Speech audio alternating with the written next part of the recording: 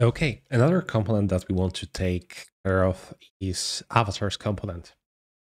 So let's create that presentation section for it. And here we'll have our avatars. So let us start by going to our UI components directory and create a new avatar.view. We'll have two avatars basically, right? So we'll have one that that has the actual image and the other one that doesn't, and we'll try to make them look pretty. So let's start by simply returning a div here that will return a slot, and let us define our props first. So what we'll really need here. So first of all, we'll need a way to specify a size. So this will obviously be a string. This doesn't have to be required.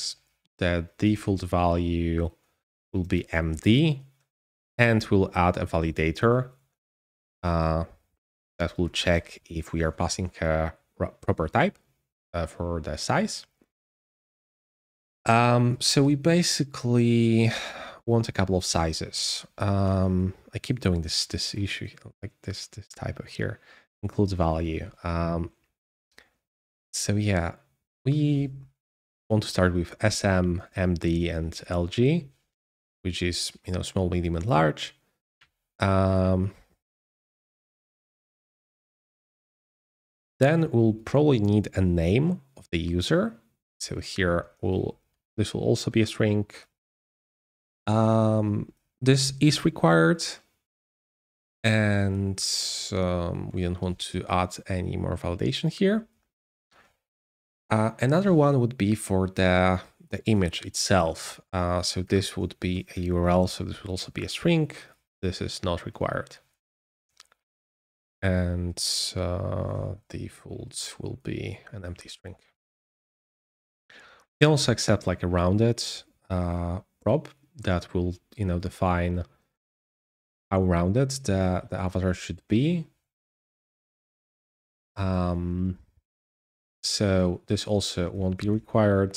Default value will be MD, and the validator to make sure that proper values are passed. We'll accept SM, MD, LG, XL, and full. We'll probably handle this out of the box, but let's just keep this here so the user of the UI package can decide what they want to pass here. All right, so here we will basically have two components, right? We'll have one that will be displayed when we have image, and we'll have another one that will be displayed when we don't have an image. So here we'll display the first letter of the name. And here, we would display an image with the source.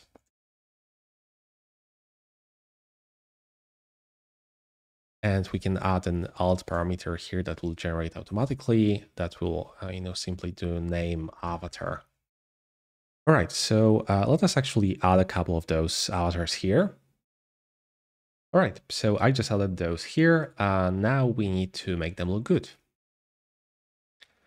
Okay, so let us start by creating a computed property here. And we'll create a couple of lookups, right? We'll create size class.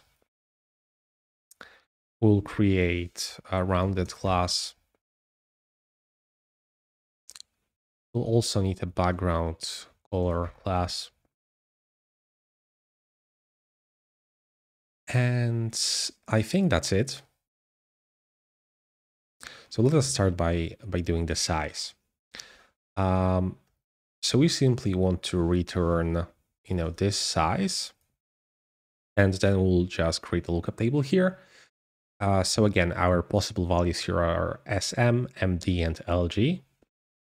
So SM could be, W6, H6, XSM.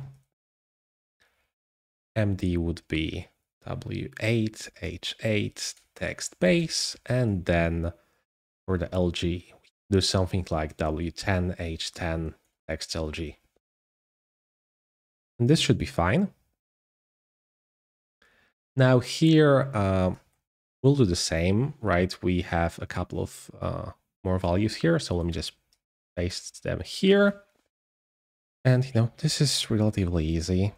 We'll just apply rounded and then simply copy this thing here and paste it here. Now for the background class, it will be a bit more complicated. So we'll have a lookup basically. Background class list that will contain a couple of tailoring classes. So we'll have one for just random colors, BG green for 100, BG yellow for 100, BG pink for 100. Let me just add a couple of those. So let's do blue, indigo, and maybe red. And now we just want to return a random color for the user's name. So how do we do that? Well, we need to generate X value. I'm sorry. Well, we need to generate an integer from the name. So the way that we can do this is we can do something like char index and is that name that char code at 0. So this will return an ASCII value. And then we can do color index, which will just do char index, and it will return modulo from background class list.length. And this should give us a typo here, index. Yeah. So this thing here should return a proper background class that will, always generate the same background for the same letter. So this should be A, this should be B, and so on, probably. Well, not necessarily, but yeah, something like that. All right, so now it's time to apply our classes. So here, let's keep the conditional at the start. Maybe let's do something like that. And here we just want to bind our classes.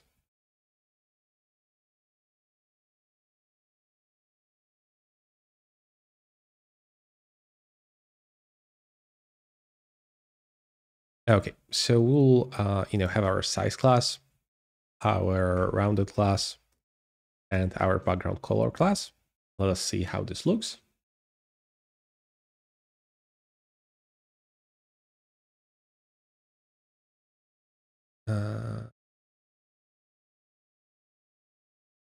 Yeah, this should be done like this. Okay, it looks like something. Now we just need to, add a bit more styles that will always be applied here. So we probably want to do something like inline flex, justify, center, item center, text white, flex ring 0, select none, uppercase, and I think that's it. We save that, we can see that it is truly centered. I cannot see the... Right, we don't have rounded MD. The default value. Oh, no, never mind. We need to disround it. Add an index. So now it is returning those. This rounded class is returning value, which is great. My one thing is that, let's just make sure that it is working. So let's make it endo, bando, sando. And we can see that, it is returning the same color for the same name. We can add as many colors here as we want to. And this will, just This will just keep shuffling them. So now for the image piece here, we probably want to apply all of those classes.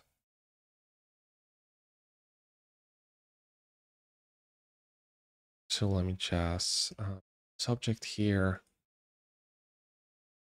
Let's see how this looks.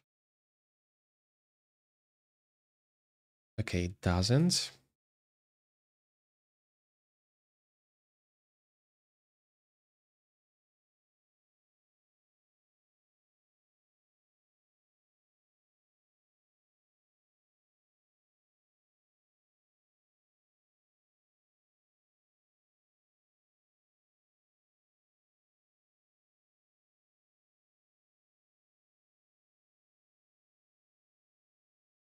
Okay, so I added a couple of classes here to make it work. We should probably move the rounded class itself to the image tag and not the wrapper.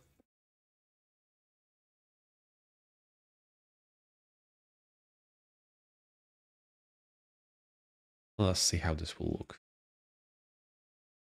That's fine. We can remove the background color class from here. And it seems to be working just fine. Now, what we could also do is that, let's say our app has some sort of status or, an indicator that users can be online. So maybe we can add something like that. So let us accept a new prop here called is online. This will be a Boolean. It won't be required, and the default value will be false. So when somebody is online, we want to add a label in the, I don't know, bottom right corner, maybe top right. I'm not sure, somewhere. So let us wrap this, our markup in another div. And basically what we want to do is we want to add an absolute element when is online is true. So this absolute element should simply be, something like a small full rounded green circle. So let us just make the first one of these avatars online. Is online equals true.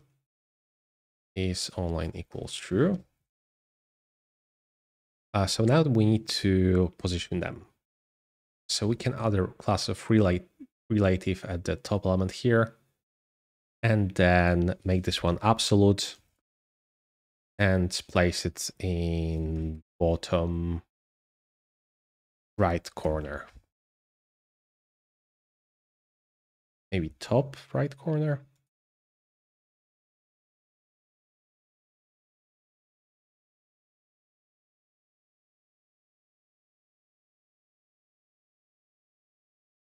Let's do something like this.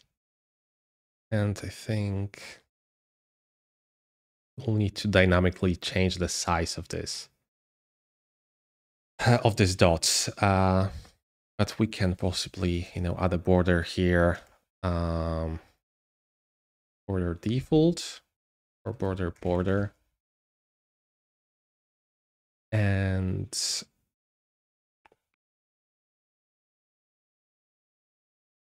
that's too big, right?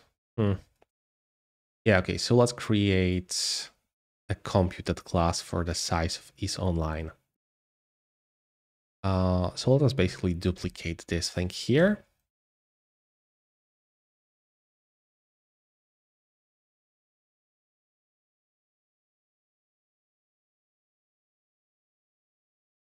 And we can do something like that, I think.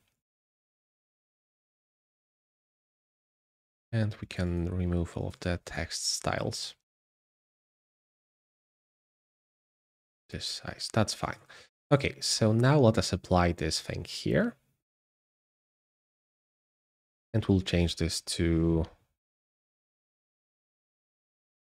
to the object notation. And let's save that.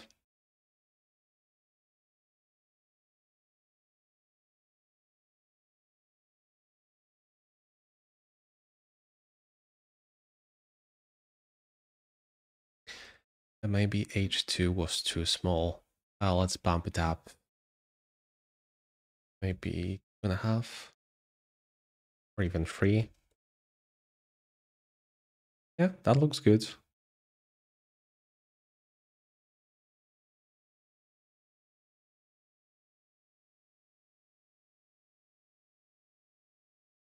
All right, that works for me. So yeah, that's the avatar element for you.